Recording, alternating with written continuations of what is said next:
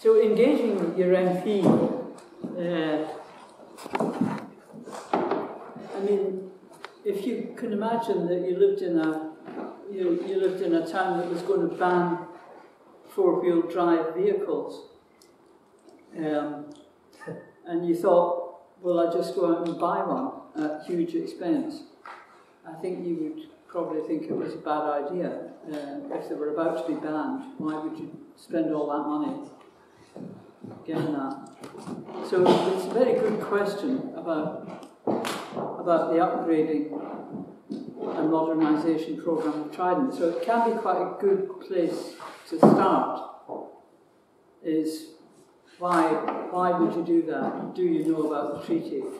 Do you know that this is the impact it's going to have? So, you know, it's a way of linking the Trident arguments, which I'm sure all of us are more than familiar with the ban treaty, because they're two sides of the same coin, but it's very easy to get pulled into some discussion about Trident that doesn't address the moral arguments, that doesn't address the question that the UK's nuclear weapons system is predicated on the ability to disable Russia as a functioning state. It's designed to annihilate millions of people, flatten Moscow, as John Ainsley used to say. So why would you be considering upgrading and modernising a system to do that when there's a banned treaty just round the corner? So I think that's why it's really important to understand what's in the treaty. There's the preamble, as Taniel said, which gives the context and the reason behind it. And then there's the prohibitions, which are very, very extensive and include investment, include it's not just you can't use nuclear weapons, it's you can't have them on your soil, you can't fly them through your airspace, you can't assist another country in a nuclear weapons-based alliance. So if the ban treaty is on its way, why would you want to renew Trident? So it's one way of actually starting the argument rather than having the argument about whether the ban treaty is a good thing or not. Does that make sense? Yes. So it carries, so the things you need to know about are the prohibitions, the things that it prevents you from doing, and also the positive obligations, the things that it makes countries responsible for, which include remediation for damage to the land or to people's health, which, rather than saying we're going to blame the countries that did it, it says all the countries in the treaty will work together to make that better.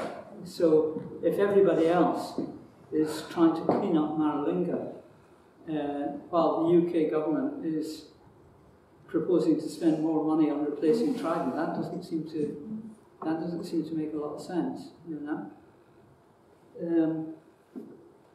And the mechanics of how it works, of how the treaty comes into place, we've already spoken about in terms of signature and ratification.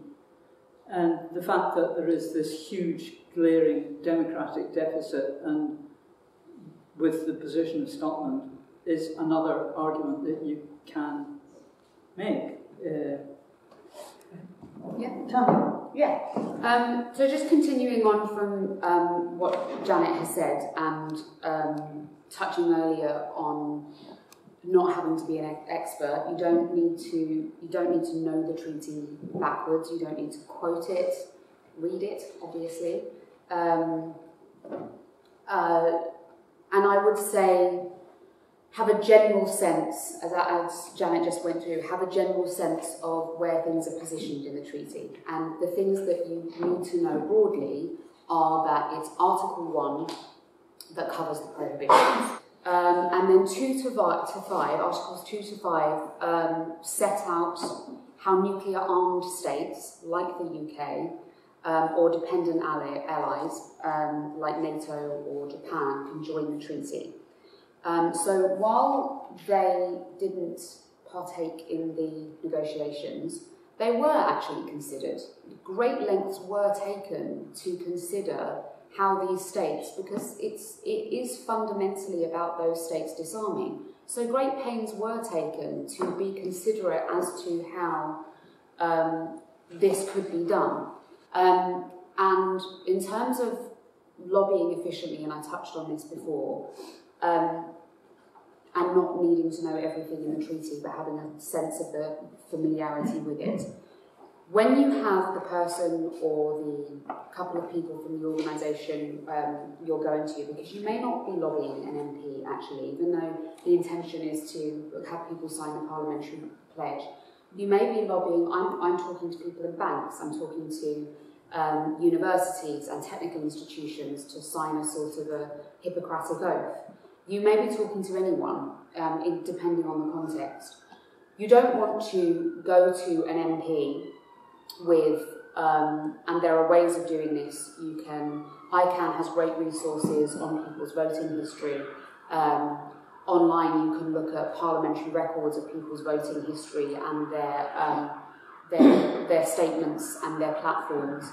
There is no point lobbying someone who is a right-wing, neoliberal, there is no point lobbying them on the wonderful feminist embedded, there's no point, it's a waste of your time, it's a waste of your energy, it's not going to appeal. But if you lobby them on the economic, financial disruption and the logistical disruption it will cause, because they won't be able to manoeuvre any of their fissionable materials within 3 kilometres of someone else's coast. They won't be able to fly through their air of potentially 122 states if they were to all ratify. That becomes a logistical nightmare, particularly financial. If you lobby on those very, very concrete, tangible platforms, it becomes a very different conversation. So it's about lobbying efficiently on things that will appeal to them and not necessarily the things that appeal to you. So there's no point being emotional and passionate to someone who doesn't care. It's just a waste of your time. And going into those conversations with 2 or 3 very specific arguments that you do know well, that you have some good research behind, and maybe something in the text that you have, not necessarily word for word, but that you know. I know that there's this part of Article 1 which relates to this thing I'm saying to you. And that you can feel comfortable about. Everything else you just have a general sense of. If something comes up that they ask you or that they say and you're not sure, like I said before, I'm not entirely sure, but I'd be happy to forward that to you later. And if anything, it gives you an excuse to follow up. Similarly, if you're going to start talking to members of the Green Party, then you go back to the remediation and the disproportionate impact on women and girls and so on becomes quite an important argument to be making. And it's important always to remember that the key objective is entry into force of the treaty by the next NPT, which is 2020. That's what we're aiming at. So a key message within the UK is to communicate the international impact. And with some MPs, that is trying to get them to sign the pledge to support it. With some people, it's actually trying to get them to be really forceful in government to try and get them to change their policy and sign the treaty itself. But it may not even be as far as any of that. It may be, if you're dealing with certain parts of the Labour Party, for instance, it may be getting them to start worrying about the trade unions. So you constantly... if you think that you can have an impact on a particular trade union that would get them to be supportive of the treaty for internationalist reasons, then that's going to impact on their support or otherwise of the Labour Party at a time when the Labour Party is in bits, you know.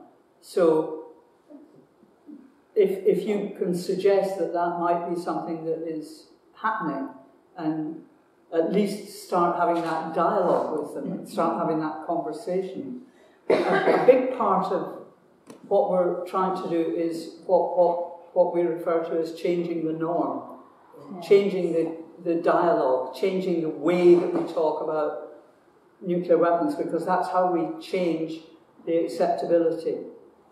And so taking ownership of the conversation by not constantly trying to have it on your own terms, but by having it on their terms. You say that you believe in this important thing, like jobs, if you're the Labour Party. So what's your take on the fact that this union is now having a discussion next Tuesday on their position with regard to the overall, you know. So it's just, there are horses for courses, and it's very important to really be aware of that. I think it's important to be aware that you're never actually wasting your time if you're trying to progress the cause of nuclear disarmament, and even if you're talking to people that are hardwired into it, you can still undermine them. You can still question their assumptions, and that's a very important part of changing the norm. Because even if that politician is not going to sign the parliamentary pledge, if they're going to feel a bit isolated in a group, they're going to be less pushy with that particular line of argument because it's been knocked down by people lobbying them so often. You know, when you go back to the Vietnam War, there was a campaign that went on to try and discourage the Americans from their foreign policy at the time, which involved sending little bags of rice to the President of the US. And when they were, we now know, because of the 50-year disclosure, that when the decision about whether or not to nuke Vietnam was fortunately made in a negative, with a negative decision, one of the factors in making that decision was how many of these bags of rice were still arriving. Now, at the time, none of us really, you know, I mean, lots of people thought sending little bags of rice to the President of the United States, how ineffective is that? It's not. You never know. You don't know. You don't know, and they're not going to tell you. So we need to keep plugging away. The problem we have over and over again, you know, it's a lobbying contacting MPs who apparently agree with us, is they're very willing to say, yes, you're right, nuclear weapons are a bad thing, the government should be engaged in the discussion of the treaty and should be signed up to the treaty, and then they go on to publicising completely different issues and they take no action. And I think, and I suppose that's deeply frustrating, and I think we probably also need to be thinking about how we, I think we need to be thinking about how we, in a sense, embarrass, maybe might be one way to do it, might be encourage people who say they agree with us to actually take a public stance to do something to make this a priority. And I suppose the pledge. Yes, but you know, signing the pledge is, you know, progress, but you know, if that's all they do, that's all they do. No, it's not, because this pledge, as we said, is different. This is not just a pledge to harass the UK government. This is a pledge to work with parliamentarians from all parliaments across the world. It's a serious binding commitment to work with all parliamentarians across the world to get all the world's governments to sign up to sign the treaty. And as soon as they've signed that pledge, you can find them things to do. And that's where ICANN as an international campaign comes in. Because you can find somebody in France with a similar constituency to theirs You can find colleagues in the US that are undertaking the non-compliance campaign to get their local authorities to disinvest. And you can say, right, okay, you've signed the pledge, here's another parliamentarian in a similar situation to you, and they're going to write to you and work collaboratively with you, and oh my God, then they are under pressure to do something. And people start talking about how to get the Labour Party to change its mind and adopt and it is quite a big change, because you have to remember it was the Labour Party that first indulged the UK in acquiring nuclear weapons in the first place, and it was the Labour Party that instigated the plans to renew Trident. So it's quite a big ask, getting them to change their minds. But how we did it in Scotland was very simple. We embarrassed them into it. Yeah. We actually, one of the strands of our campaigning was to phone up and say to prospective candidates with the Labour Party, we're going to drive a bus around the middle of Glasgow with the photographs of all the people that support the nuclear weapons that are just outside Glasgow. Do you want your face on it? And it was quite surprising how many of them suddenly changed their minds about their position on nuclear weapons. The most exciting thing I heard today was about all these financial institutions which have already divested. Yeah. So for every MP or anybody else who says, well, there's not much point in this treaty, it's all the non-nuclear states, they would say that, wouldn't they? It's irrelevant to us. If major financial institutions are already seeing what's going to happen and they're divesting, then every MP is going to be concerned about that. So we can say it's really having an effect now. And I didn't know that. And can I find out on a website who they are? Yes. But don't bank on the bomb. Does all of that financial and divestment stuff. The thing about Mythbusters is that, I mean, it's a jargon term, really. It's just like arguments that you constantly hear, and how you might undermine them and respond to them, and finding ways of practicing doing that, because that's what we need to do in groups. And we can only in one half a day, or we can only do a very small bit of that here today. But what we can hopefully do is hand you a process that you can then undertake. So what I've suggested with these Mythbusters, which are a mixture of things that people have written, and some of them are directly taken off the ICANN website, which is one of the resources that you can use. And what you need to do is, I think, is hone the skills that you already have and that you're already using. But one of the things that we don't do enough of is we know in our hearts that we oppose nuclear weapons. And then we go out into the streets, or we go and meet people that don't share our view, and we try and very inarticulately put that across as something that is so deeply ingrained that we don't even have to think about it. So what today is about is really about looking at some of the hows and whys. I mean, a lot of you, especially Quakers that are here, will have seen Tim Wallace's book, The Truth About Trident, which is really a giant expanded myth-busting book, which goes into all the different arguments that you could make about how to do this stuff. You need to be meeting and honing your arguments, and Mythbusters is one very good way of doing it.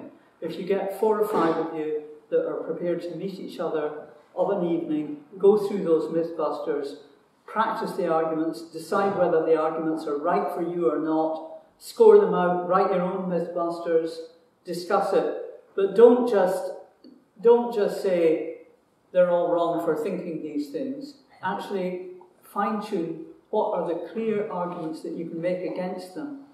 And if you don't have them, and what's on that bit of paper doesn't work for you, write something else, and then practice saying the words out loud.